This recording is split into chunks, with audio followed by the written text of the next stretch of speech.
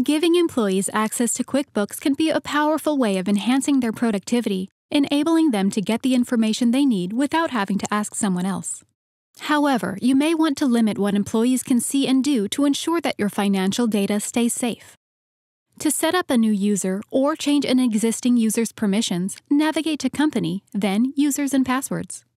You can also access this window from Preferences. QuickBooks allows you to enable and disable 8 categories of features for a user. Hover over the category to quickly see what areas a user will have access to if you enable that category for them. If you're setting up a new user, QuickBooks will prompt you to create a password the user will use to log in. For security reasons, we strongly encourage you to set a unique password for each user. You'll need to provide this password to the new user so that they may log in. Once a user is set up and logged into QuickBooks, they can change their password from the Users and Passwords window if they choose. They may also change their profile image.